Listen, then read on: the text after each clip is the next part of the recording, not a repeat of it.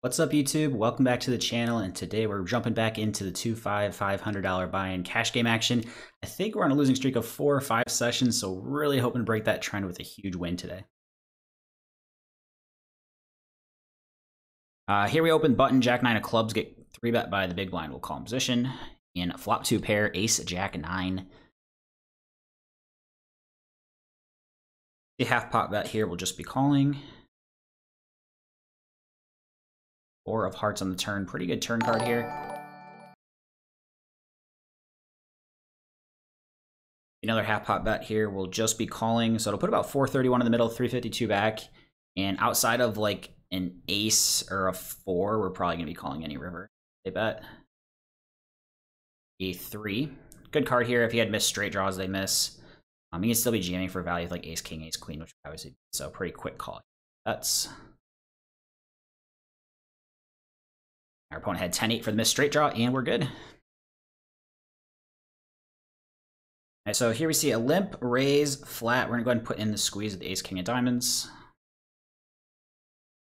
Pot's getting inflated a bit pre-flop because of that limper. Razor decides on a call here over to the button. All right, so we're gonna go heads up here, king, queen, 3. So SPR is like basically 1-to-1. I'm gonna bet really small.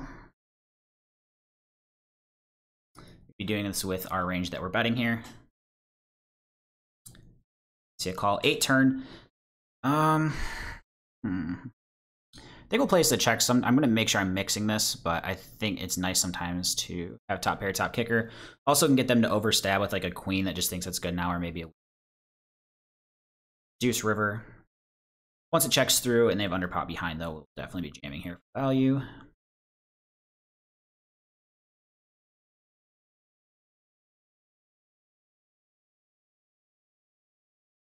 Opponent goes well into the tank and unfortunately finds a fold. Here we get a limp. We raise button with jacks, get 2 calls. And this guy's going to lead out for pot on the 10-9 deuce. Same player we just saw the previous hand get all in pre with king or queen jack. So I'm going to raise him here, actually. Just try to get him to stack off like a 10 high hand. Or a pair of 10s here. I'm just going to call. Tempting to raise him, though. And just get a stack in. Don't want to actually have him have like scare cards come off. It's interesting once the big blind calls. I still feel like we have the best hand most of the time. And now this player bets pot again. Just going to be getting it in here with our jacks. Good luck to us.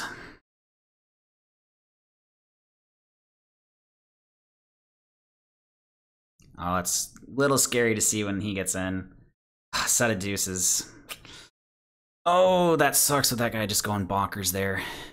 But end up losing the pot there with jacks, but I think our play was okay. Open button here, small line 3 bets. We'll go ahead and call in position with the 8s. And flop the open and straight draw, 10-9, 7, 2 diamonds. See a check here. I'm going to check this back as well. Good bet. Turn 5.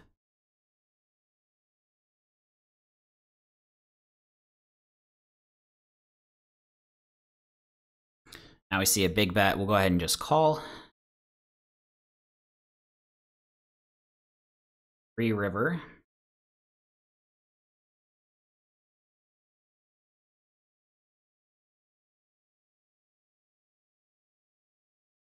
Oh, goes for the jam. All right, gotta think here. What hands is he checking?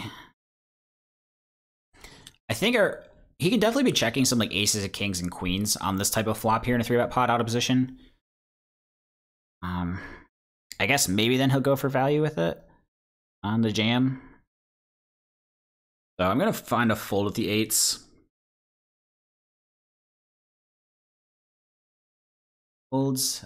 Here, open the hijack, small blind 3 bets off a pretty short stack. Only starts with about 52 big blinds. We'll go ahead and call in position. And flop top pair, top kicker. And bet's pretty big. We'll just call here. Basically anything but a king will feel pretty good about our hands. 8 of spades.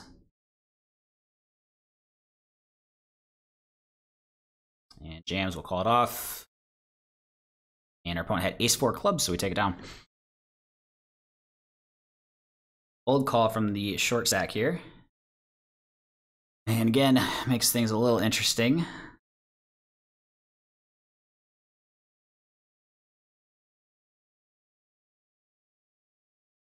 I think I'm going to bet to try to just get folds, and then we would call off versus this opponent.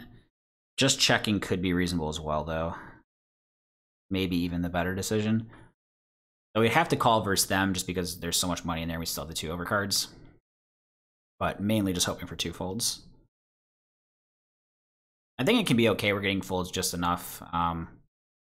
3 hearts on the turn. Do we stick this in or...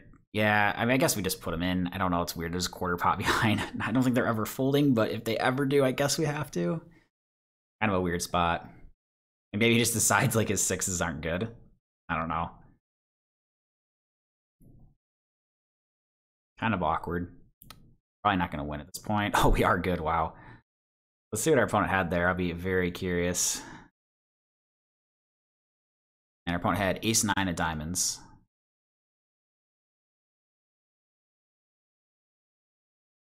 See a cutoff limp. We raise the button, get 2 calls.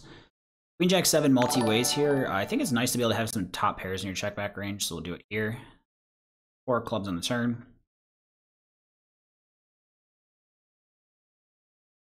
The lead for about half pot. Calling. River 10 of diamonds.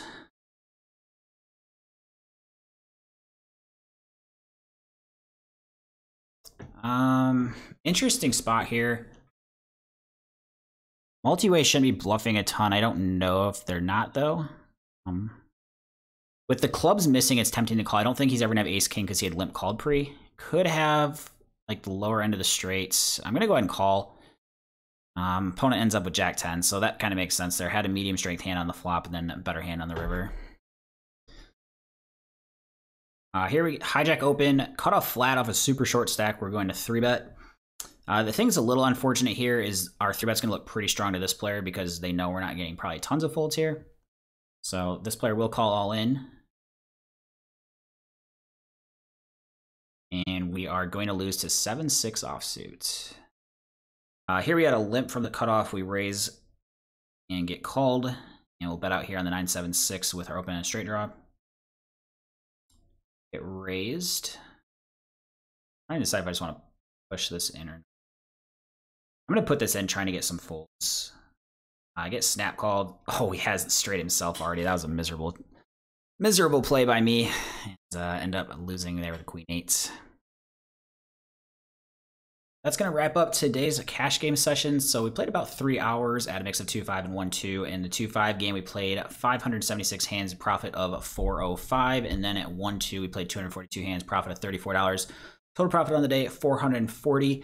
A couple fun hands in there in the mix. Felt like we played pretty well overall today. The queen 8 hand at the very end may have been a bit of a punt, but overall, still nice to book a win after a few losing sessions. So if you guys are watching the vlog on YouTube today and enjoyed the video, please be sure to like the video as well as comment and subscribe to the channel. I'm currently posting a new poker vlog 5 days a week, every Monday through Friday at 1 p.m. Eastern Standard Time. And if you ever want to know my live streaming schedule on Twitch, I post that every Monday morning at 9 a.m. Eastern Standard Time on the schedule tab.